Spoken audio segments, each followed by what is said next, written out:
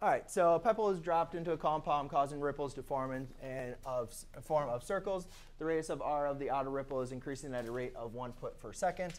When the radius is 4 feet, at what rate is the total area of the disturbed water changing? So again, we want to think about, and one thing that I work with my students is always look into, one thing when you're doing especially these word problems, is go back. I like restating the question. And I'm not going to necessarily go through that, but let's maybe underline, make sure we really understand what rate is the total area of the disturbed water changing. Really, really make sure that when we go back and we solve our problem that we're answering the correct question, because I can't tell you how many times that I will go through and have students do a whole bunch of work and then we end up solving for the wrong material. Because again, you might have the same problem, but we might be able to ask 3 or 4 different questions. So really make sure you guys make sure that whenever you get your answer, you go back and make sure that's the correct answer to the question. We also know that the radius r of the outer ripple is increasing. So we have the radius r is increasing at a rate of 1 foot per second. And they also tell us that the radius is 4 feet. So a couple things that we know. We know that the change in the radius, right, dr over dt, is 1 foot per second. And we know that the r is equal to 4 feet.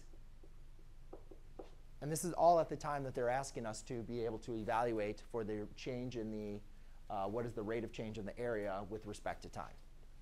So to find the change in area with respect to time, I need to obviously differentiate this formula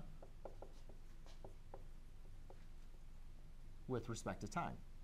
So I get dA over dt equals, let's see, you're going to have 2 pi r dr over dt. So it's pi times 2r. I just kind of put the 2 pi r because the two constants I put in front. All right. Now, again, we're trying to find this rate. So this is what we're looking for. And that is when the change in the radius is 1 foot over a second, and then times 4. So I have dA over dt is equal to 2 pi r is going to be 4 feet, and dr dt is going to be 1 foot per second. So therefore, dA over dt and is going to be your 8 pi feet per second squared, or feet squared over seconds.